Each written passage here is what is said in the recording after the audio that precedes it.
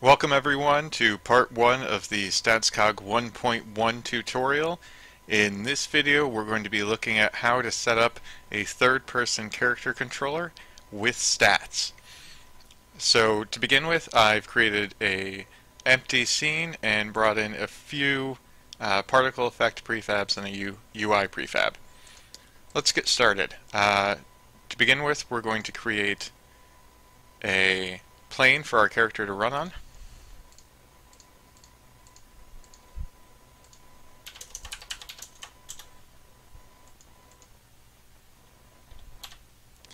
We're going to assign that a material, and then we're going to go down to null save, shared, basic controller prefabs, and we're going to bring in our third person character controller and our third person rig, which will replace our main camera, so we can disable that. And now we're ready to start creating stat values for our character. What we're going to want to be able to do with this character is have an HP that is affected by the level. We're going to want to have a level which is based on XP, which will have a base to the level to control a progress bar that shows us our leveling, our XP to level, our stamina, our sprint cost, our jump cost, and then an XP gain modifier. Let's get started making our values. So we'll right click, create, talk, statscog, stat value, and we'll begin with HP. I've started with all of these stats already written down, how I'm going to use them. I recommend doing the same. It's an easy way to make sure that you know what you're getting into. So let's take a look at the stat value. Under behavior, we've got value, which is either a simple value like 1.5 or an equation. And that equation can include names of other stat values, and we'll have a look at that as we go. Minimum value and maximum value, those are the same type of values, but controlling the minimum and maximum values. Start with max will automatically set the value to the maximum value. If we click regeneration enable, delay tells us how long to wait after a stats value has gone down to start regenerating it in seconds. And add per second tells us how much to add to that value every second, which we do using the time.delta-time multiplier, so it happens gradually over the course of a second instead of immediately at the beginning or end of a second. And incrementing, if we enable, incrementing is something that you can do based on conditions. So the condition tells us when to fire an increment. In this case, this will always increment, never use, this will never increment, so that's good. 1 is never greater than 2, so it'll never happen. But we could do if XP is greater than or equal to XP to level. And then that would happen as we gain enough experience. Add amount is how much to add to the value when that condition occurs, and run command allows us to run a command such as set max HP, which we will be doing later on. But for now, let's start with HP. We're going to have a value of 1, or a value of 0, a minimum value of 0, and a maximum value is going to be an equation that's going to reference another stat value, in this case level. So 77.5 plus 3 times level, and we're going to start with our max value. Let's create the rest now. So level will have a min and a max of 1, a minimum and a current of 1, a maximum value of 50. We're going to increment this when XP is greater than or equal to XP to level. We'll add 1, and we'll set our HP to max, so that we automatically regenerate our health to full instantly whenever we gain a level.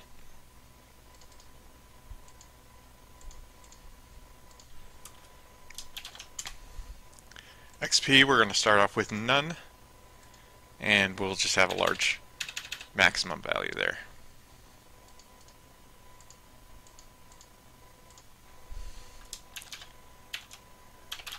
XP level base is how much experience it took us to get to this point. We're using that in our progress bar.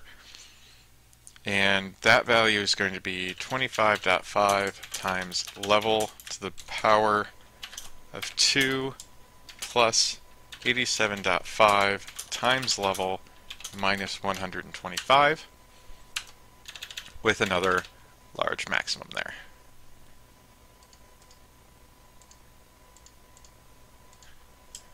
XP 2 level will tell us how much XP we need to get to the next level, and that's going to be 25.5 times level plus 1 to the power of 2 plus 87.5 times level plus 1 minus 125. So basically the same equation as base, except we're adding one level.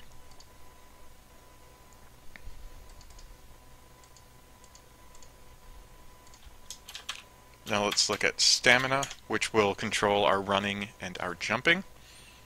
We're going to link that also to our level. So 60 plus 1.5 times level. So we'll start off with 61.5 because remember we have a minimum level of 1. And every time we level up, we're going to gain an extra 1.5. Now, no extra coding is required for this. Each one of these objects has events that fire, and when you name a stat value in your equation, that stat value automatically subscribes to the other stat value to get its events. So when level goes up, it will automatically notify stamina, and stamina will automatically increase its maximum value. We're also going to start it off with the maximum value, so we'll just plop that in there, and we're going to allow this to regenerate. After 3 seconds from the last time we lost a value in stamina, we're going to increase our stamina by 5 points every second.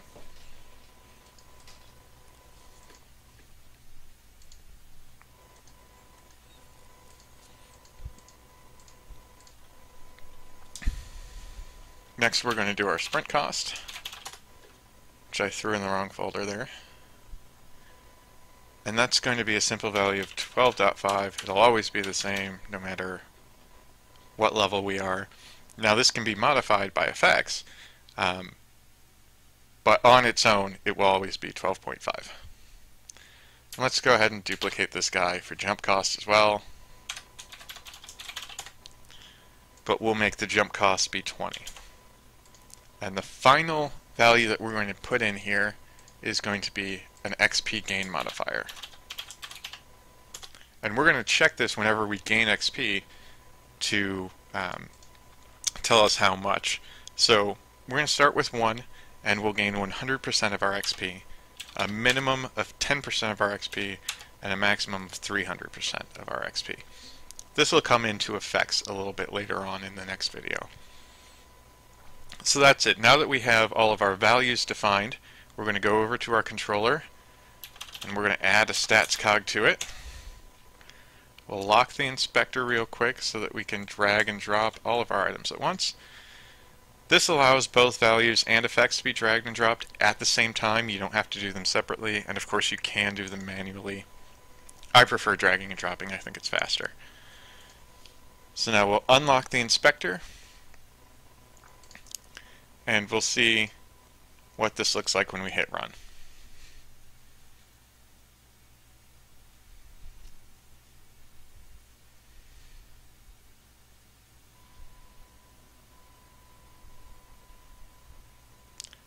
So to begin with, nothing's tied into this controller, it's just over here. But what we can see is when we go into play mode, we get a tab. We get a debug tab available to us.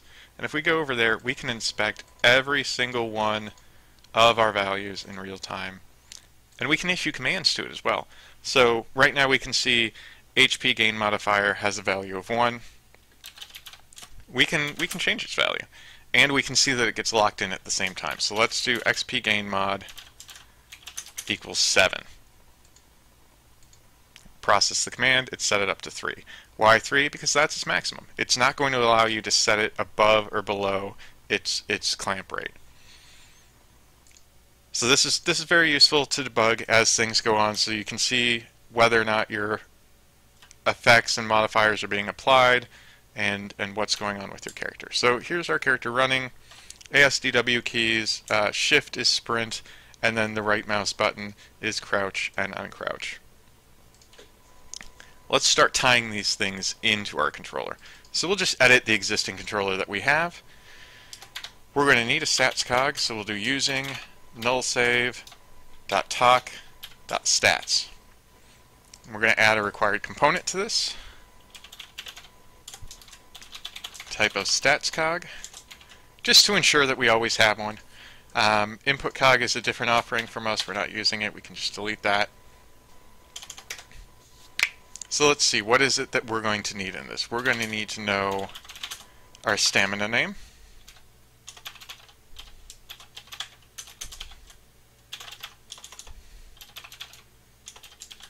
We're going to need to know our sprint cost name.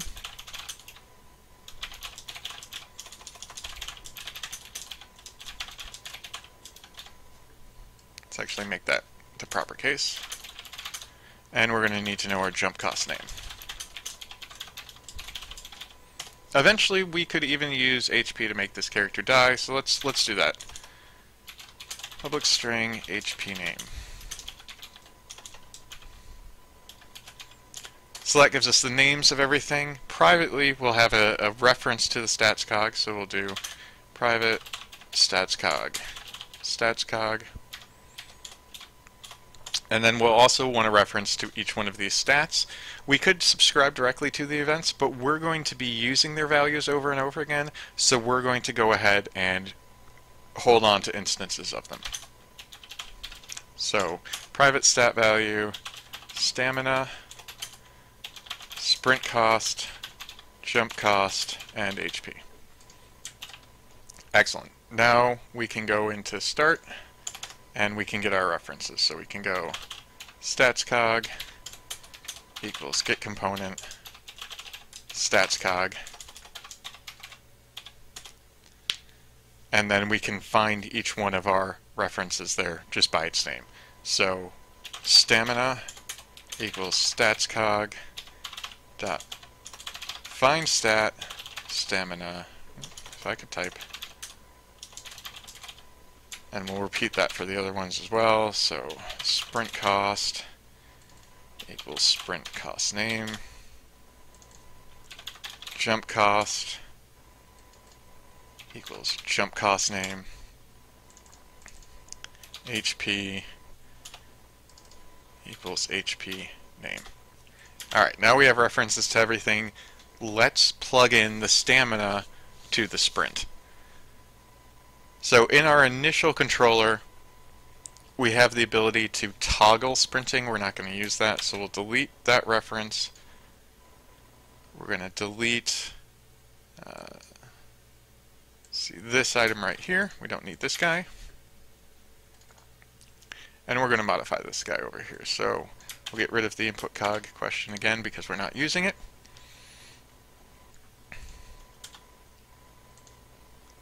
And in here, now we're going to start checking our stat. So if stamina.current value, that's the value with effects applied, is greater than or equal to sprint cost.current value, again with effects applied, then we'll check the button. If the button isn't down, we'll do m sprint equals false, and if it is down, we will do m sprint equals true, and then we'll remove the cost from our value. Now you can't access them directly because of the background process that goes on, but you can call a method. So we'll do stamina.setValue, stamina.current value, minus sprint cost.current value times time.delta time. Okay, so if we have enough stamina, we'll check whether or not we're sprinting. If we are, we'll set the sprint to true, and we'll remove stamina. And if we're not sprinting, at the end of all that, we're going to reduce our movement speed to half. Let's save that, go back over to the editor, let it compile, and then we'll hit run.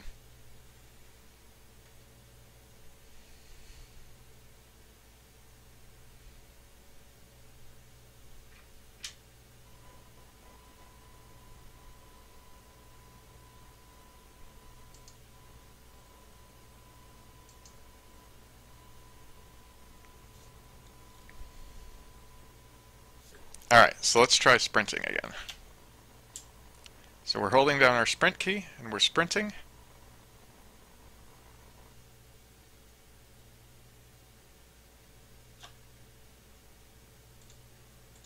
I'm not seeing stamina. Let's go down. Let's check. Oh, it was. Okay, we still had quite a lot. So we'll watch the stamina go down.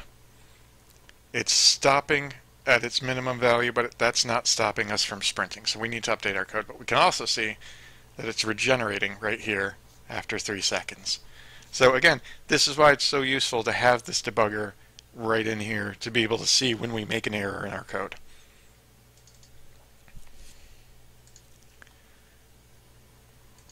Ah, okay. So we never changed it if we don't have enough. So if we don't have enough, msprint equals false. Okay. So this should automatically stop us now from sprinting if we don't have enough stamina for it. Pardon me. Alright, so we've recompiled. Let's hit play again.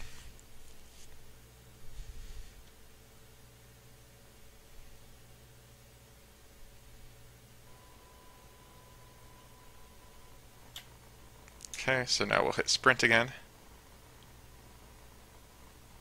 And now we can see we stop when we no longer have enough. Fantastic. Alright, let's set up some UI so that we can visually monitor these things as a player. So we'll go into the prefabs that I brought in, switch back over to 2D here, and have a look at what we've got. So under status bars, we can see that we just have sliders. Nothing's attached to them at all. Let's create a script to handle that for us. So we'll name this demo stat slider.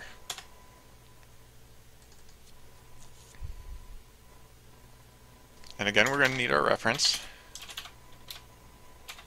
So using nullsave.talk.stats. We're also going to need a reference to the UI because we're going to be referencing the progress bar, or the slider. So we're going to require component type of slider.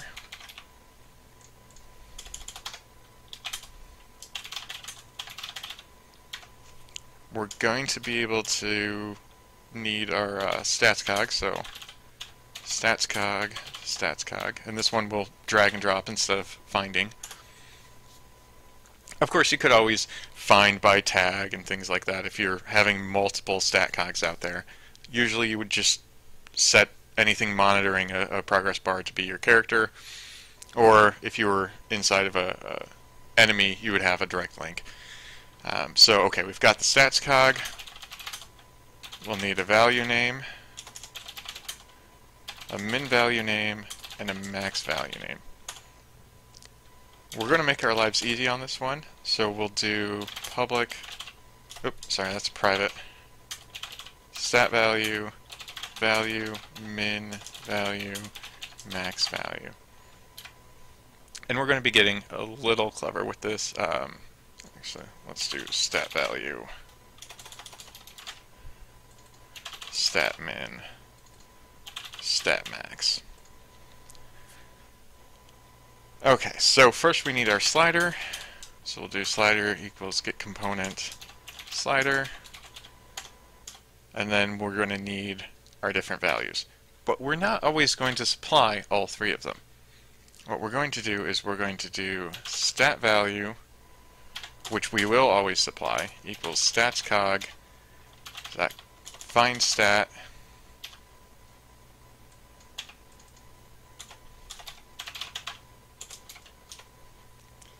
value name, and then if min value is not equal to string.empty,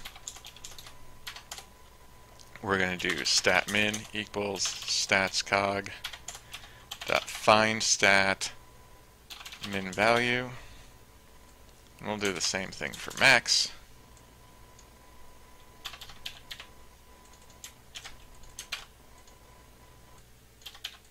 Okay, so what we've done here is we're getting these 2 stats only if we've supplied a name. We're going to subscribe to these guys too. We don't need the update because we won't be using it. As I mentioned before, these guys all fire off events when things happen to them. So we're going to do private void on value changed.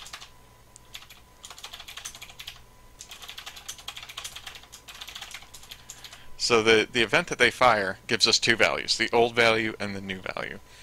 For the most part, this isn't going to be needed, but in the example of having your character get hit and lose 10 XP and having a text pop-up of -10 or something like that, these two values allow you to do that quickly without having to go back and reference the cog. That way you can just do a subscription and not have to keep a local value at all.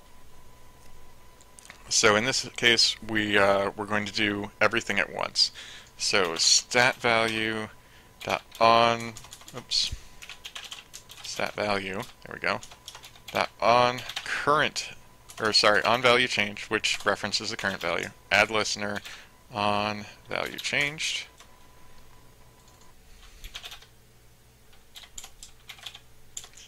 And we'll add the listeners to these other guys as well. Stat min, stat max. Okay. Now we're going to update the slider. So if min value is not equal to null, slider.minValue equals minValue.current value. Oh, sorry, stat value. Stat min. Dot current value.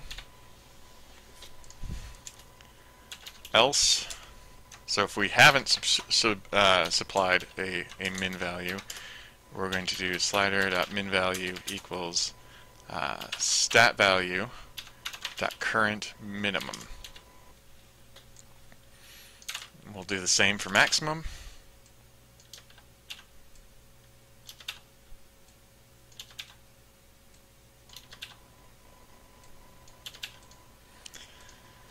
And then we know that we're always going to have the value, so slider.value equals stat value dot current value. And the reason, of course, that we do it in this order is if we try to apply the value before changing the maximum value, this wouldn't work out very well for us. Alright, this should take care of everything, so let's go and apply it. So we'll let this recompile real quick.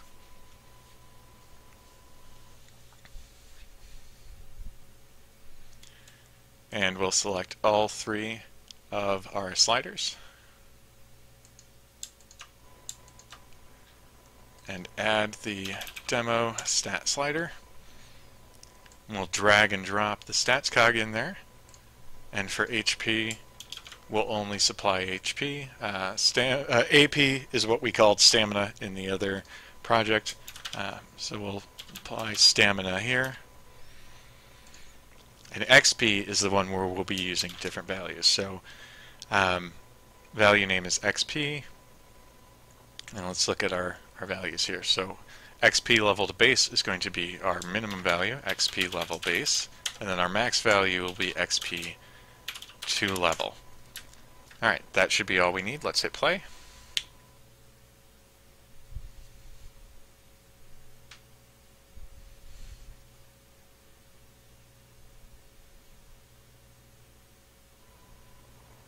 Okay. So we can see that it's not instantly being applied at startup. Pardon me again. But we can see that that is happening there. So, what are we missing here is that we need to add in an initial call. These work fine on value change, but by the time we've gotten to this component starting, each of these values have already been initialized and already had their initial values set, so a new event isn't firing. So on start, we'll just manually call on value changed with 0, 0, because we don't care what those values are, right? We're not using them here. So again, we'll recompile, start it up, and see how that works.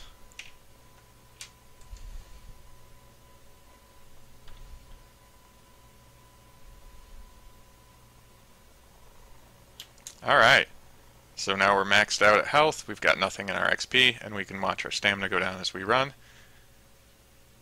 And we can see that it's sort of hobbling here. That's because it's attempting to regenerate, but we're not allowing it because we're still attempting to sprint.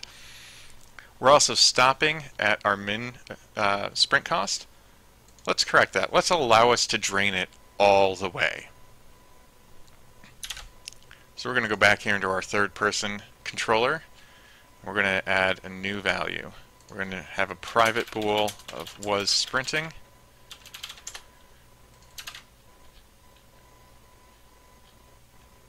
And we'll set it true over here.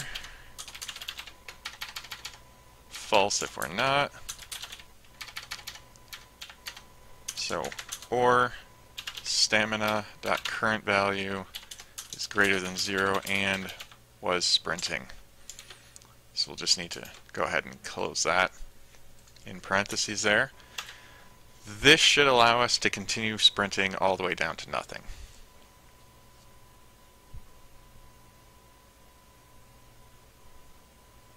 Alright, we've recompiled. Let's hit play.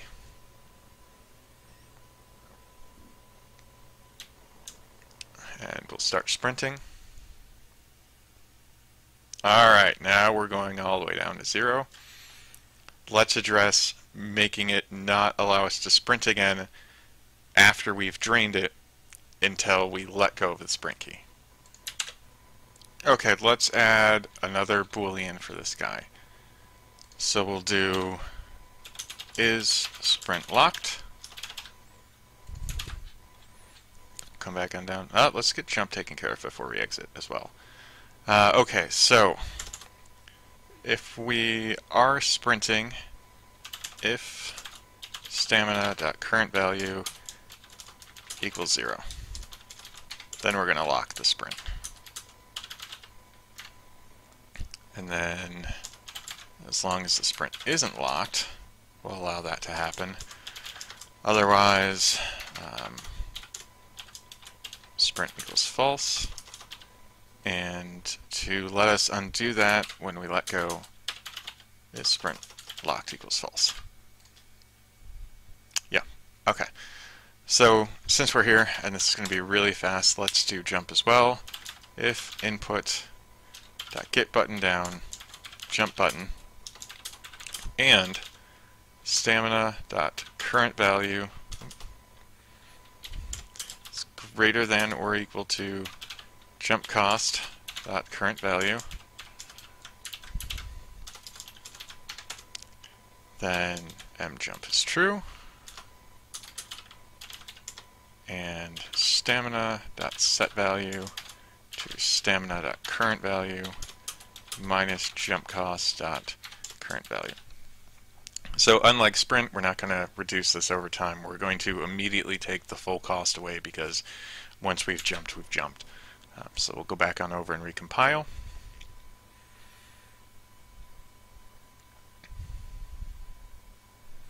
We'll press play.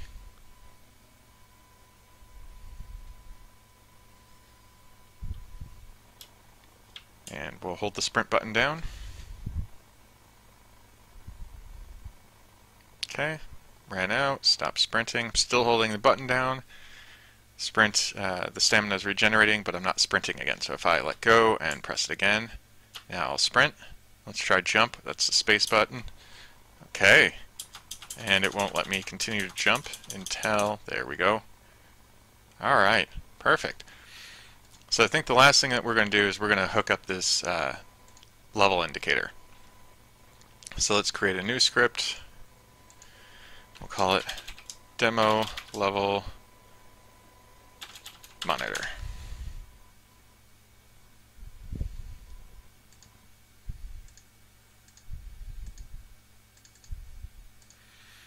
And again, we're going to need our namespace. So using nullsave.talk.stats, and we're going to need UI again as well. So there we go. This time we'll require component type of text. And so what are we going to need here? We're going to need the stats cog. And we're going to need the level stat name. I'll default that to level. And we're going to need the text. So that's going to be private text. Start off, we'll get text equals get component text. And this time we're not going to keep a copy of the stat value. We'll just use it locally in start and then let it expire and be collected by the garbage collector.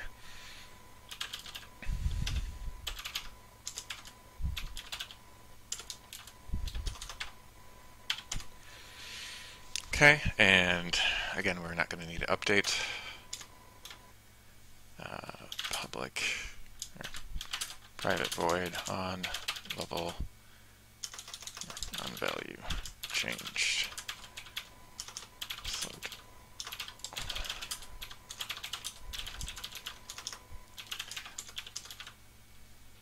And then stat value dot on value changed dot add listener on value changed. And we're going to invoke it immediately. What's an old value of 0 and stat value dot current value. So something that I didn't mention earlier is when you have these events, if they cascade, if one triggers another, they can come in reverse. And that's actually what will happen to us with levels if we have more than one level gain at a time. This isn't something that would happen normally, but let's say you completed a giant quest at a low level, and now you've gone from level 1 to level 4. Well, if we just use this, it would actually tell us we went from level 3 to level 4, and then level 2 to level 3, and then level 1 to level 2. So we'd end up displaying that we're level 2 instead of level 4. So the way to get around that with still not storing the entire stat value is to we'll keep a local value, old value, and we'll use that to compare. So, well, actually, not old value, let's do last value.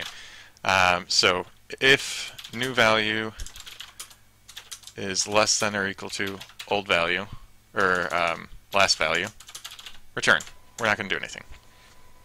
Otherwise, we're going to set the text equal to level plus new value, and we're going to set the last value to new value as well. Okay, this should be all we need to monitor our level. Let's go ahead and start the project once it recompiles. Okay, so we're at level 0. We didn't add it to our component. That will do it. So add demo level monitor. We'll bring in the stats cog. Okay.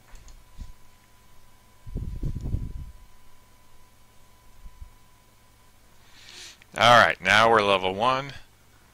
Let's go to our character, down to debug. Let's see, what is our XP to level? It's 152.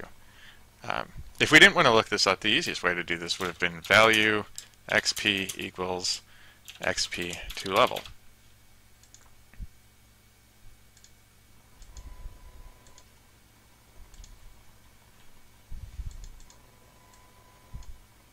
But XP to level is 0. What's going on with that? Let's have a quick look over here. XP to level. I see. So we made a mistake when creating our stat value. We put the actual value into the maximum instead of value. So we were never getting assigned a max value, or a current value. So now that we've corrected that, this should work just fine.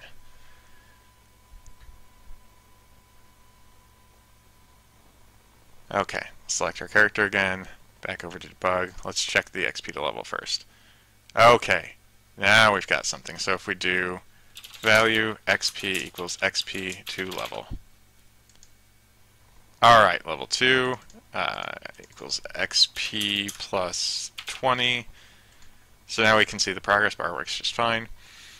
Let's do value HP so that we can see it automatically regenerate. HP equals HP divided by 2. And let's give it a high number for our XP this time so that we go multiple levels. We'll do value XP equals 3,000. That should definitely get us up there. Level 9, we've gone up. That's probably, yeah, just so happened to be roughly the same value. Full health, we can see that our AP went up and then automatically regenerated when it had a moment. Okay, I think this is a great place to stop part 1. In part 2, we're going to be looking at effects and how to apply them, as well as particle effects, and the rest of the setup for this demo. We hope you enjoyed it, and we will see you in the next video. Thanks.